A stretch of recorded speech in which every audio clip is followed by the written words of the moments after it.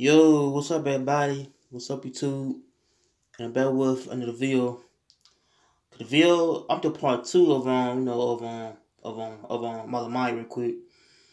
Cause the video I'm talking about was Marlo was influenced by Boosie, or either he was misguided. Cause the video I'm talking about when why Marlo was influenced by Boosie, or either he was misguided. So as I did about this last year, about the whole thing about Boosie. Got died. Yeah, I said Boosie got outgoing charge in how my mic is doing like prison. So as I did a video about it last year to where the video got more likes and more shares, but and so the video I did last year, I talk about the whole thing about how he got charged with murdering Bleak and Nussy, and both of them got murked in Baton Rouge. But and so I'm talking about why was influenced by him and why he got misguided by him doing the murder. So either he was I say using his youth to kill. But so here we go. Okay, I think Mike was got influenced by Boosie, to where Boosie had knew Mike though in the past few years. I think he had knew Marlo when he was staying in Baton Rouge at the time, to where like Boosie and Marlo Mike was basically partners. They were partners, and somehow they was into this rapping lane, to where he started rapping,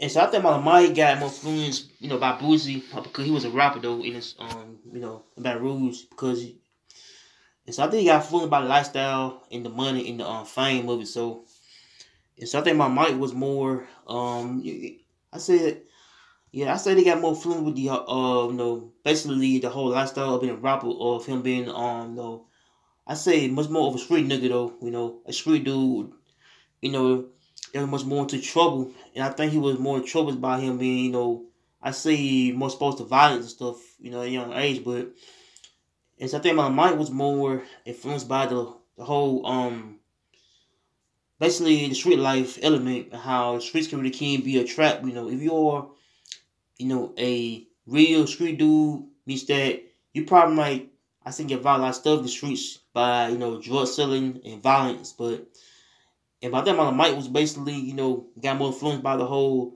rap lifestyle, to where Boosie became, a well-known figure in basically the whole Baton Rouge city, man. And how Baton Rouge got a lot of enemies out there, and and I say a lot of haters out there, and so a lot of enemies. But and something about Mike was basically got much more guided in life, to where yeah, I feel like he got much more. I say misguided towards basically him being a street dude that got in trouble, with the law, and how he got a lot of trouble, with the things he did. But I think once you a dude, a teenager, that yeah, I said if you were I say a young black man who just misguided in the streets, they all very much misguided by basically the street route, by them, selling drugs and do a lot of stuff, and how he was, got, I say, misguided by Boosie, and how Boosie, I say one of his friends at the time, and I think I don't know, I feel like things had turned to a different wrong turn, like to where, to where my Mike got more influenced by the whole lifestyle. And so I feel like he was a dude that was got much more evidence in his heart, to where he killed Boosie's cousin Bleak, man, over nothing, man, over I don't know what. Yeah, I feel like it was. Yeah, I feel like his death was basically hit though, and how Marlo had killed a couple people in Baton Rouge, and so I feel like the whole thing about his life and how he had turned to a killer, and like killers can kill without any type of remorse, they kill anybody for real. But And so I think about Mike got, I say, much more influence with the lifestyle of of Boosie, and how Boosie trying to have the type of influence hard to where he was trying to. I sit it down with Boosie though in this clique, how things went sour after that, but and so I think Mike was basically I say misguided by the fact to where he got took advantage of, on how someone had told him to kill on Lucy and Bleak, all the people that, that was killed in Baton Rouge, but how he was, on how his mind was kind of much more fucked up to where, he'll kill, basically anybody in the streets, they could be enemies or top hitters, but, and so I think, yeah, I feel like, I say, like, Boosie felt, but Mike was basically trying to portray him as a friend, but, to where he trying to tell on Boosie about what he did. But I know, and so I know it's kind of old news, that one do for this video, but it's I did a video last year about him and how he is in prison right now for the murder, and he never ever might not get out of prison. And so this video about him being I say misguided by the fact to where he is doing life prison, and how his mindset changed from being a killer. And so I think like my mind got a type of type of mindset where if I feel like if someone crosses you as a person, means that your mindset is to get them back or take revenge on them. Like, and so I think I think Boosie got into a feud with some rappers in Baton Rouge, and how he used either him got himself to do the murder for Boosie, either he was got coerced to it or someone told him to do it. But if I think like like once you a dude they trying to build a reputation off of killing niggas in the streets, means that you consider it as a a killer or a type of hitter, call it. But and so I feel like my Mike was the type of dude that was a killer, to where he killed 2 rappers, 3 rappers, in Baton Rouge, how the whole city was basically on top of war zone out there. And so I think like I don't know. I feel like he felt kind of, I said, much more misguided in the streets, on how the streets doesn't have no rules at all. And so, like, if you do the murder, that's on you, though. If you're a killer that's have 9 bodies, 10 bodies, means that, you consider somebody who is a type of vicious animal, a dude that kills anybody. But as I think, his life was cut short by the violence, how he violence had basically put him in jail for a long time, and how he had to do a lot of time in prison for it, for real. And so I think like the whole thing about my Mike and Boosie, and basically on I said the friendship became probably more of a friend mode to Boosie trying to help Mike out or something. But as I think both so I feel like both of them are very much that type of clique, tight clique, they very much know each other. But and I think my Mike got influenced by Boosie by his own lifestyle of being a rapper, and how and yeah I feel like my Mike got influenced by the whole I said by him being a street dude, and how he got influenced by the whole street life in the rap game at that. But and so I feel like his own mindset was basically being on how he should kill.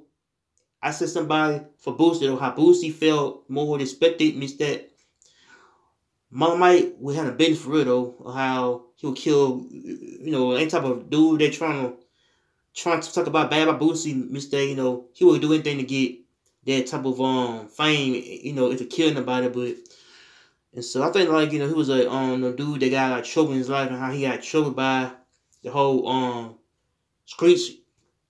And so I feel like the whole so I believe the whole street life can put you in jail though, or have you put in jail, or dead in the graveyard, how Like, if you are a dude that is, called of the streets, means that the streets, it can be a dangerous war zone, and it really can, I say, kill you and put you in jail for a long time. And so I feel like the whole Boosie versus I said Mike friendship, it went like kind of went sour because I think Boosie had went to jail, and let me see, I think my Mike tried to tell on Boosie though about what happened. So I feel like Boosie felt like he had to leave a cut him out his life, and how he felt like his friend might tell on him. But so I feel like it's more of a thing where like like him as a person is have to do the crime for him, or or have him do anything that would cause him to put himself in the worst situation ever, is put in a jail cell. And so I believe he was, yeah, I feel like my guy, I say much more, I say was guided about the whole street life, and how he is a dude that is probably might never know what he's doing in life, and how he is caught himself and put in type of bad position to where he would have crashed out or go to prison.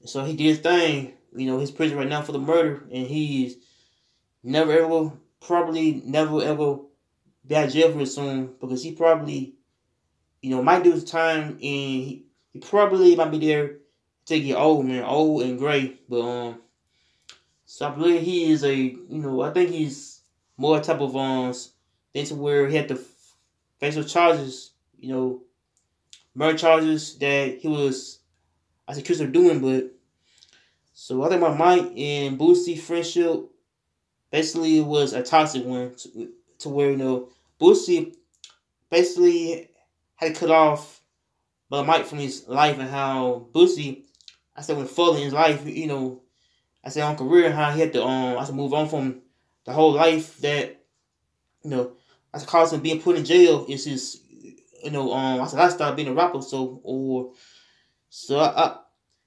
yeah so yeah, I feel like the whole street life, it became put you in two places.